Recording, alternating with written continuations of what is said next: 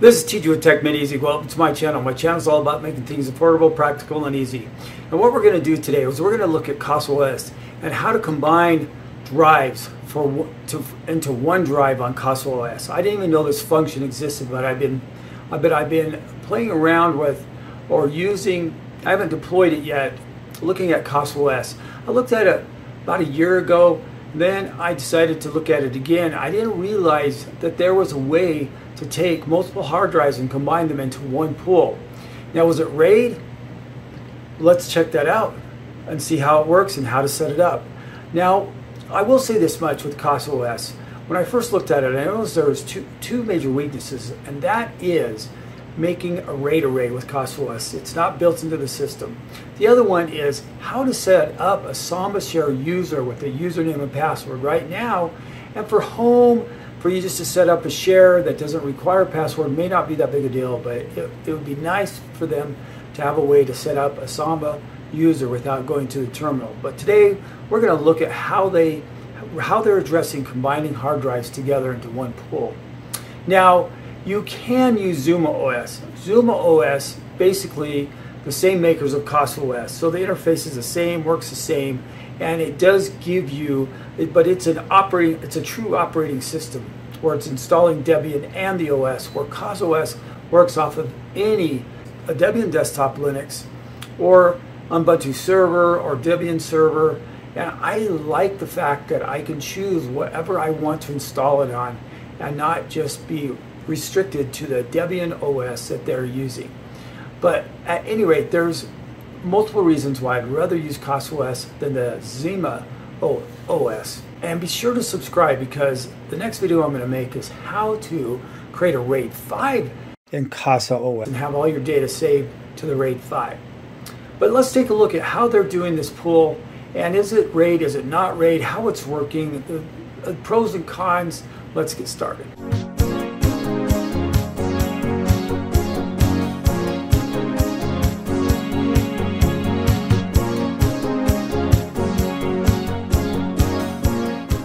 All right, here we are. I've got Casa opened up on my web browser. Now, I'm also running Casa on my Linux Mint desktop. And yes, you can install Casa on any Linux Debian desktop. I do that because I'm actually experimenting with CasaOS, and it kind of helps me to have it on the desktop instead of running it in an Ubuntu server or Debian server. There's just some other things that's easy for me to work around the desktop and not just in the Casa GUI. When I deploy this, then I may or may not keep it on a desktop. It doesn't really, and to me, it doesn't really matter if I have it installed on a Linux desktop or if I'm using Debian or Ubuntu server to do it. Okay, one thing that I want to mention here.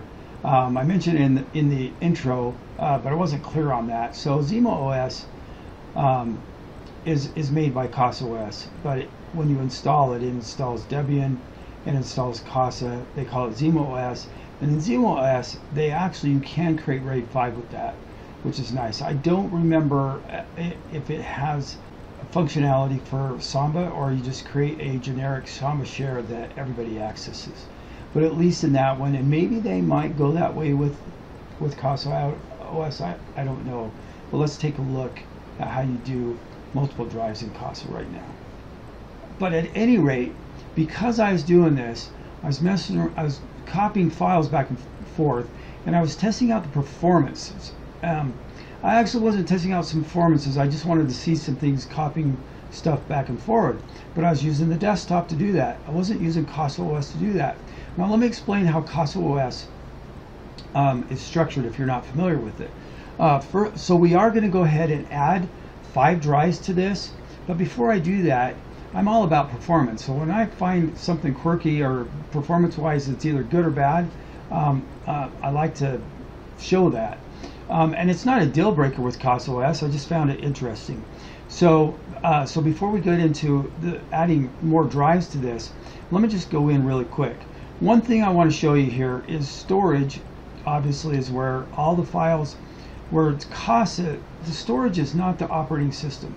Storage is only a directory where Casa keeps all of their data, where they keep their Docker information and any files that you save go into storage. And you're going to notice here that it shows my storage at 1.79 because of the rest of that is for the operating system. Okay, so let's go into files for a minute. Now, app data is where all of the Docker information is saved, which is great because it's easy to back up. The Docker information is there. And then, of course, these other folders are for your personal data downloads, you know, pictures, media, for your videos, so on and so forth. So now what I want to do here, though, is what I want to show is, and Duplicity, I was testing that out. It's a beta. It doesn't work yet. So let's go ahead, and what I want to do next is I want to copy a file, but I don't want to do it through Casa's GUI. Normally this is how you do that. You would upload to copy a file because it doesn't show you the performance, how fast something is copying. Now, just so you know, my server is running off of an SSD, so I only get 500 megabytes performance, and then my drives that are adding are going to be all SSDs for this. But what I discovered is, let me open up these two folders for a minute here. So I have, in CasaOS right now, this is my desktop. Again, it's just an SSD. My server, this is folders on my server. My server is 10 gigabits. Let's copy this over. And so the performance, it's going to copy it as fast as my desktop will handle it. And you're going to see here that it's copying at a little over 500 megabytes. It's actually, it'll slow down. It's, anyway, it copies a little over 500 megabytes. But now what we're going to do is, in this data folder is where this storage is. So these are all those folders that we were just looking at through the file browser on CasaOS. So I'm just going to copy a file into the media folder. So what you're going to show here, and I don't know why this is like this, and one thing I don't think you want to do is I don't think you want to delete their default folders. But one thing you're going to notice is that here is instead of over 500 megabytes copying, it's almost 200 megabytes slower copying to the CasaOS data folders. And I've tested this and tested this, and that's just the way it is. I don't know why they do that. Those are your interest in performance, and maybe that doesn't matter to you because maybe you're not even using CasaOS for data. Maybe you're accessing your data from somewhere else, but I just thought that was interesting, something that I found out. So, but it did affect, and one thing I would do is I would subscribe, because my next video is how do you create a RAID 5 and have that RAID 5 server available to CasaOS through the files folder here. So that video is coming up, but it did cause some issues with me when I did it, and I'll explain those issues in that video. But once I resolve those issues, it works great. So now let's show you how to add drives to Casa. And what it's going to do, it's going to add drives to storage here, not to the operating system, just to storage, and it's going to add it to the data directory right here that we're looking at. Okay, so you go in here, go into this setting that's on your storage widget, you say create storage. Now I've got 5 hard drives in here. Most of them are 4 terabyte. There's one 2 terabyte. And this is the advantage of Casa. It doesn't matter the drive size that you're adding. So you just, and unfortunately you can only select one at a time, and then it goes ahead and adds that. So I'm going to just add all these to my data storage. Once it's added, it won't show up here anymore, so I can just keep on saying create. Now one thing is that the disks need to be formatted. If you know a disk isn't format, you can say format and create, and it'll format the disk and create and put it into the storage. So let's go ahead and hit that one. And now what we're going to do, and you'll notice here that drives are never what they say they are. It's not true 4 terabytes.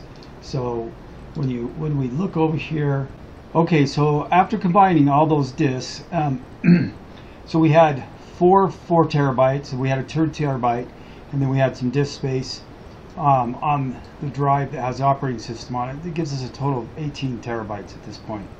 And again, all of that is located in this section right here.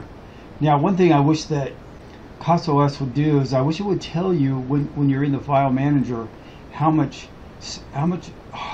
drive space you have here, how much is free, and how much is used. It'd be really nice if they'd do that.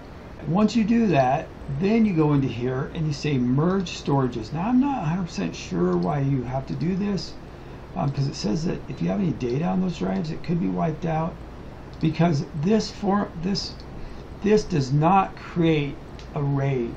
So what this is doing, this is a function of the operating system. It's called merge FS.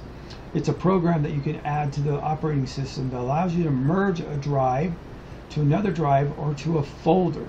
And I think it even allows you to add a folder data to another folder. But the way Casa is doing it is it's adding all these drives to the data folder that we just saw. And then over here where this says Casa, this is my drive that CasaOS is residing on. So now when we go here, we've got all this storage space. Now let me explain the advantages and disadvantages of this over something like a RAID 5, a RAID 6, or a MIR. Okay, right now this does not have parity. And before I talk about the pros and cons, this is one of their official blog websites that says that this was coming. And here it is right here, Merger FS. I think I said Merge FS. It's Merger FS. But it doesn't create parity. Now you can create parity with another program called Snap RAID. And maybe they'll add Snap RAID to this in the future. I don't know. But with Snap RAID, then you can add a drive for parity. Now, what does that sound like? If you're not familiar with the server world, there's what they call Unraid. Unraid works just like this, but it has a drive for parity, or two drives for parity, depending on how many drives you're adding to the system. So the advantage of this is that it doesn't matter what size of drives you add. Now, what happens if a drive goes bad? All right, so the problem is you don't know where the data is being stored on doing something like this. And what it does is it fills up a drive, then it moves on to the next drive and puts the data on there. And I'm not sure how it does that, if it just looks at this drive's getting full, now I'm going to use this drive. And it keeps track of which drive the data is on to get to that data. Now, when you create a RAID array, you usually get some performance out of that, especially if you're striping. But RAID 5, technically you should get a little bit of performance out of that. RAID 6, you get performance out of it, but you also get parity. So in RAID 5, you can have a drive go down, and you got 4 drives that have all your data on it, and then you replace that drive and you rebuild the RAID array. So with RAID, but if the RAID array fails while it's building, you've lost all your data. That's why you need backups.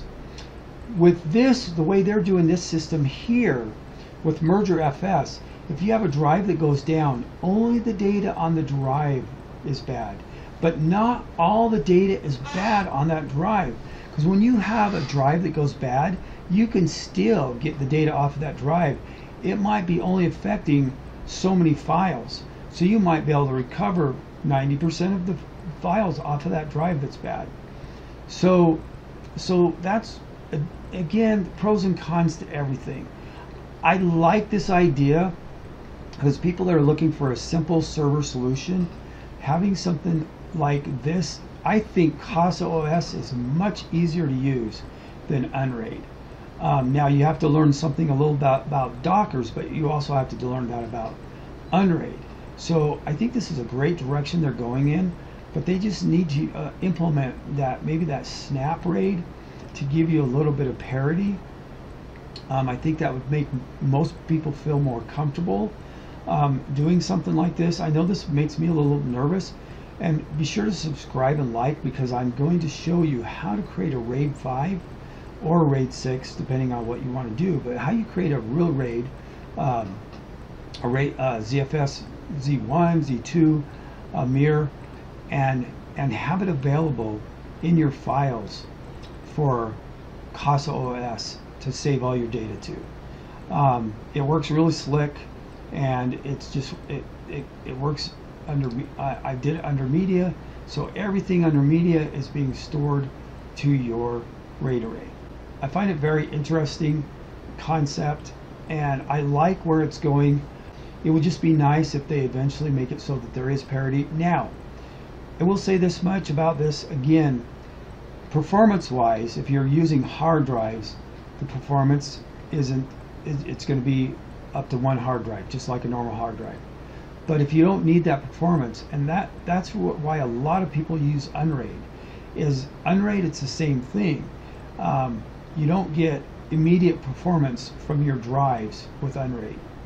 That's why with Unraid you can put in an SSD or an NVMe for copying files over. It copies that and then dumps it on to the hard drives for performance. Now the way I've set this up, mine are all SSDs, so I don't have to really worry about that performance. But at any rate, I hope that wasn't too confusing for you. I think this is the right direction. I really like CasaOS. Out of all the interfaces that I've seen, I like this one the best. I hope they can keep on going forward and making this better and better. The other thing that they're lacking, like I said at the beginning of this, is creating Samba shares that are username and password protected. Anyway, this is TJ with Tech Made Easy. Have a great day. Thanks. Now that was easy peasy.